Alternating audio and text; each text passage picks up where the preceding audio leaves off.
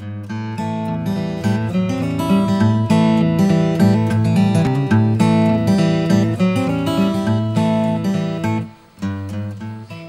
Tim Guttormson, the seed physiologist here at SoDak Labs, and today we're going to talk a little bit about Fusarium in wheat or cereal germination tests. So what we have here is three different germination methods on wheat. First we have a sand test, and these are 7-day-old seedlings in sand.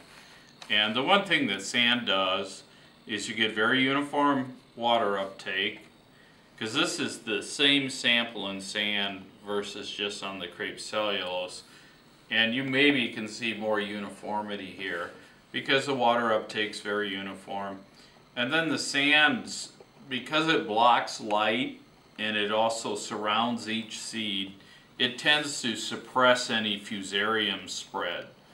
So on the paper towel here, and this happens to be treated wheat, we only see this really one case of Fusarium here. Now if I open the roll towel, and one of the things I saw right away on this roll towel, I'm seeing Mycelium here on the roll towel, which isn't a good sign. I see some pink before I even open it, which is a symptom that it could have some Fusarium in it.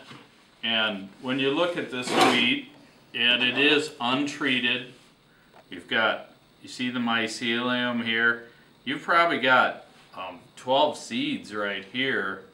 So, in trying to sort off what you have, you probably have some severely infected seeds, but you just have a mess. And this is one of the problems about getting an accurate test when you have Fusarium present. You can see here's a dead seed with mycelium growing out of the embryo. You see some mycelium here. This is more of superficial infection on the seed coat.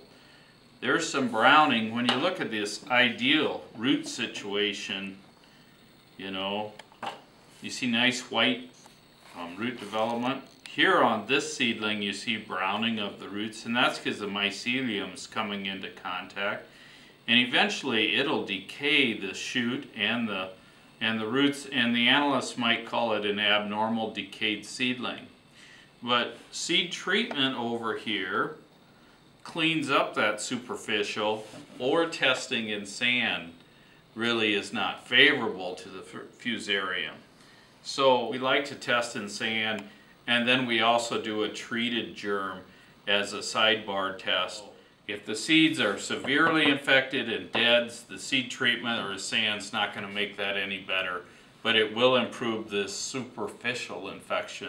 In our lab, when we do a sand test, we also give an average coleoptile height. And on wheat here, you can see the coleoptile, it's probably about 1 inch long right here, would be my guess. The seeds maybe a 1/2 inch under the sand.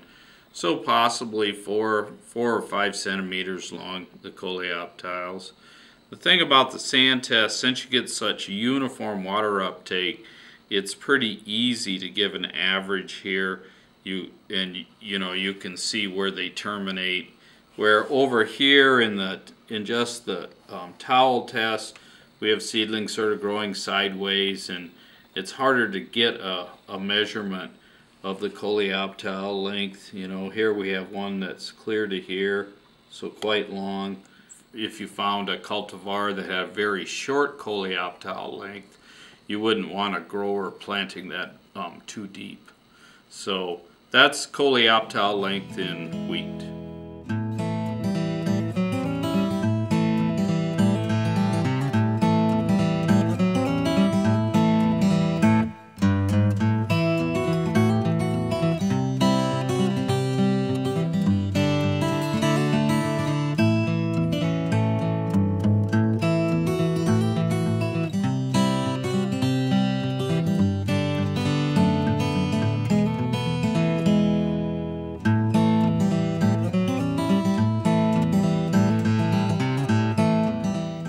With that, thanks for watching today.